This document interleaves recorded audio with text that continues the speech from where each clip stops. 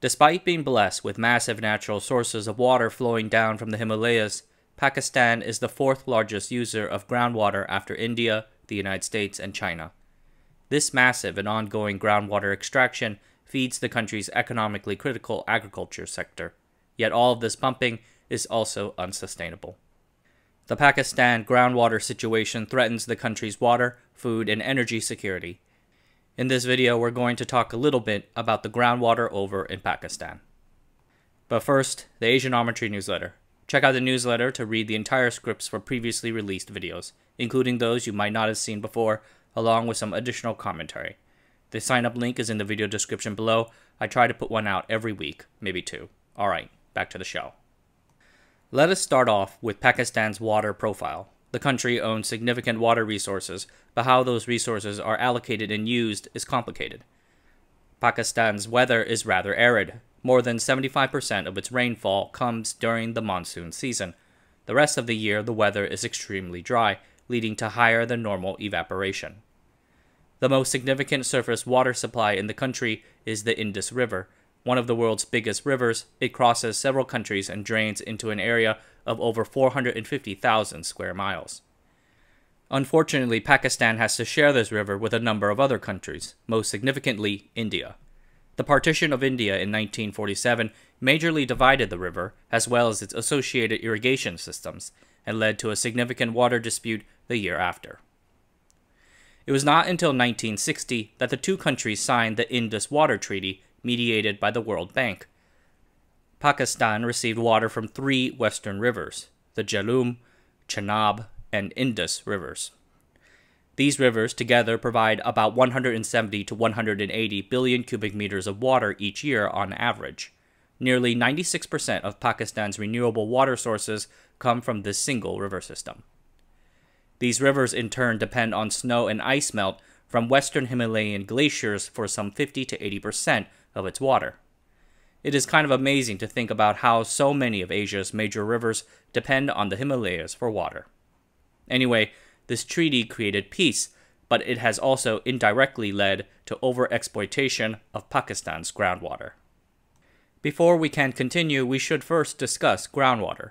When most people hear the word groundwater, they generally conjure up fantasies of water sloshing around in cavern lakes and rivers deep under the ground.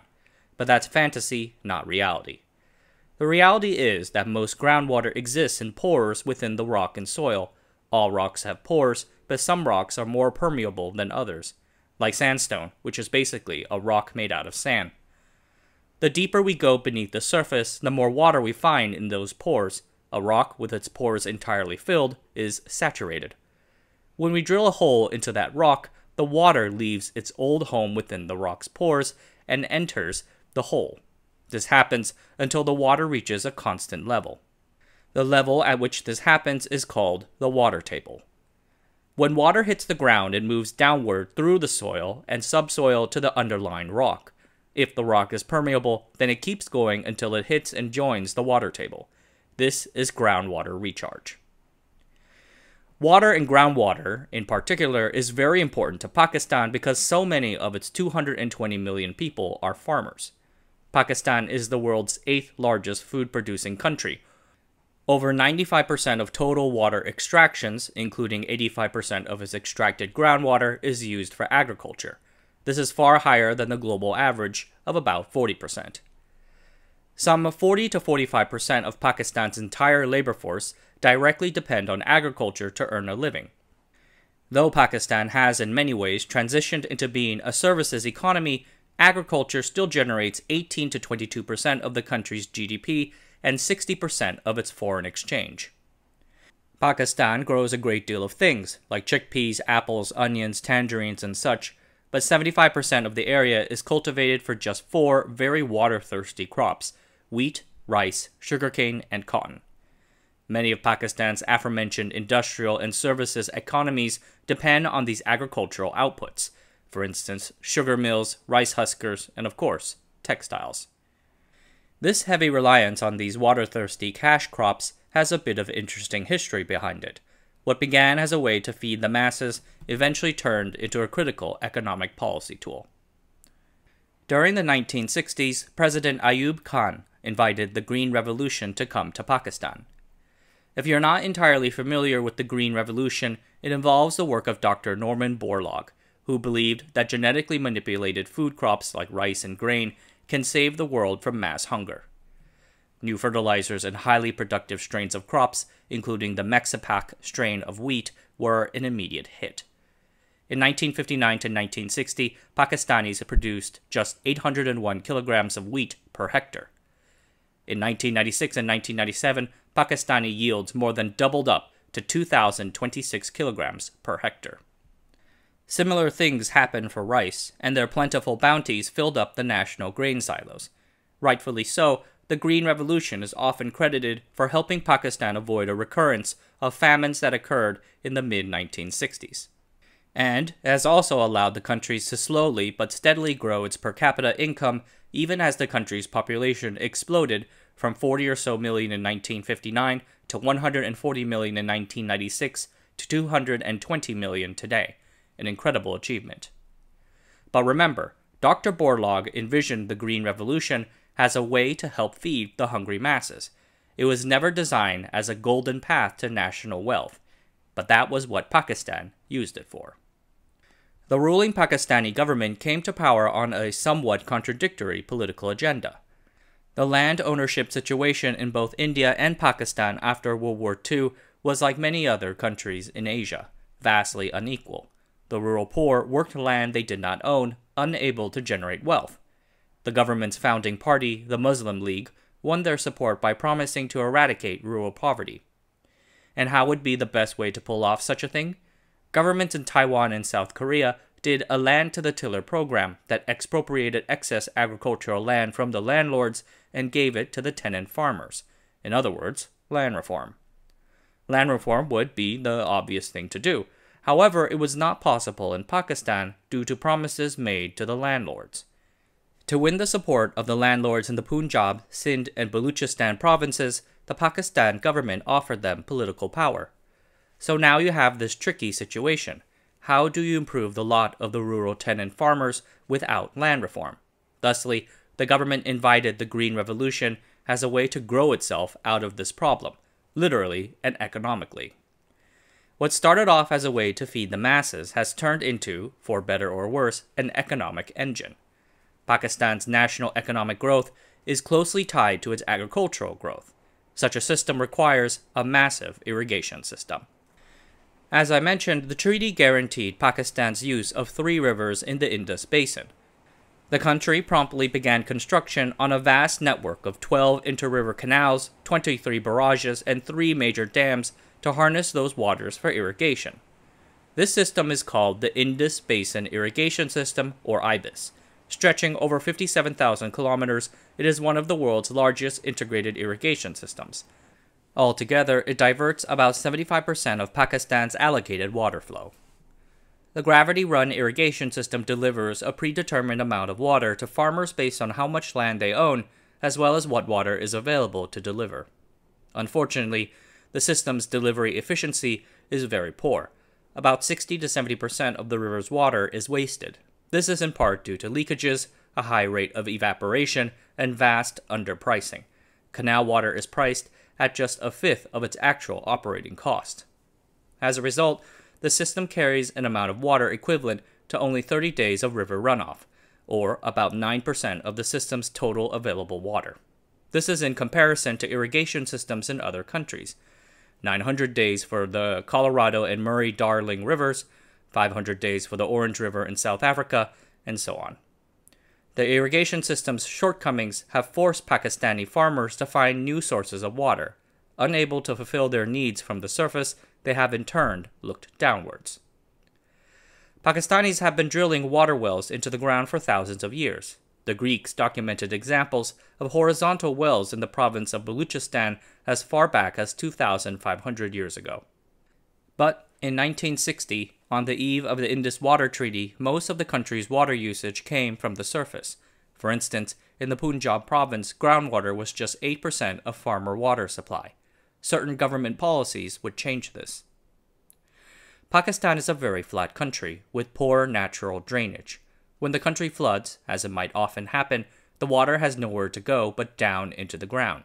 This raises the water table dangerously close to the surface. A high water table, in turn, causes the soil to become heavily saturated with water, a situation called waterlogging. This hurts most crops for two reasons. First, it blocks air from getting to the roots of plants. Most major cash crops, with the exception of rice, die when their soils become waterlogged. Second, waterlogging raises the amount of salt in the soil. Groundwater tends to be mineralized and a little salty. As it rises towards the surface, it evaporates in the heat, leaving salt behind. And, as a folklorist might testify, salt in the earth is never a great thing. The Pakistan government has long sought solutions to fix the waterlogging issue and help its rural farmers. In 1912, the Punjab government closed canals, planted eucalyptus groves, built storm drains, and lined canals. None of this really worked. So, starting in 1954 and then really ramping up in the 1960s, the government introduced in several provinces a new crash program called the Salinity Control and Reclamation Project, or SCARP. These involved digging some number of tube wells in the country's salinity-affected areas to pump up groundwater. The exact number is a bit unclear, anywhere like 15,000 to 20,000. These are small electrically powered tube wells pumping water from 40 to 120 meters deep. The government set up and promoted the SCARP program as a measure to control rising water tables. It seems to have largely done that in most areas. Pleased with the results, the government also realized that groundwater could help expand the country's total cultivated land.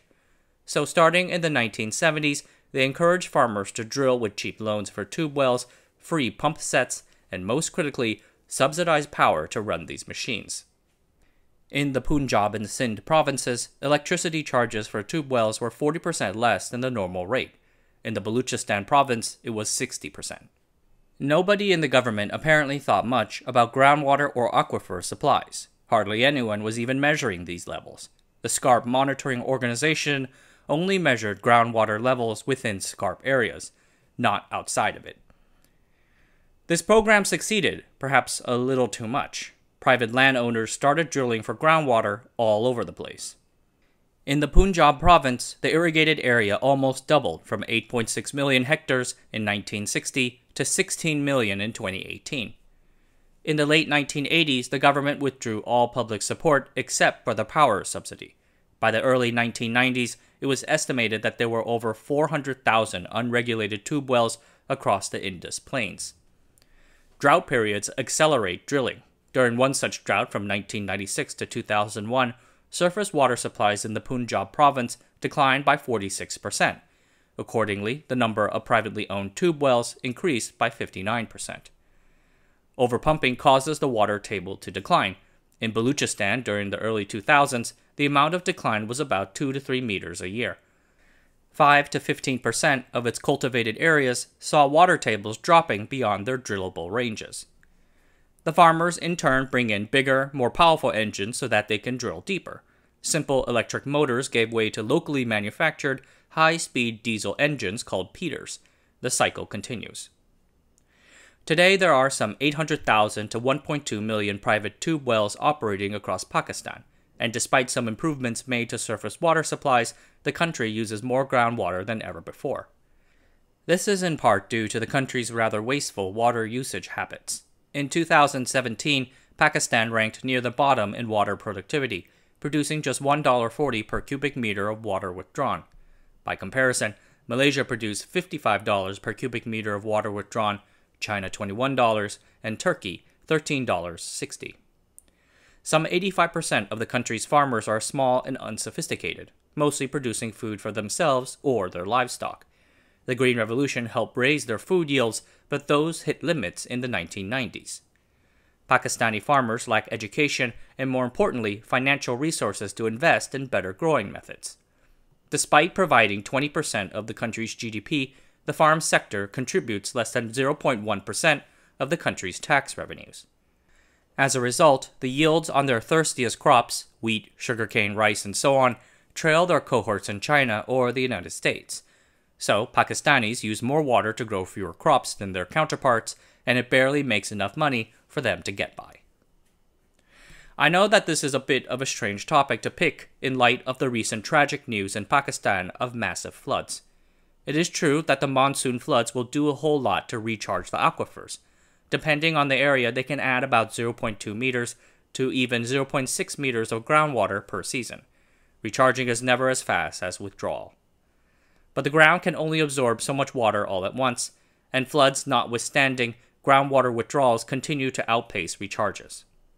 Without water pricing and supply reforms, overall water demand will continue marching ever higher.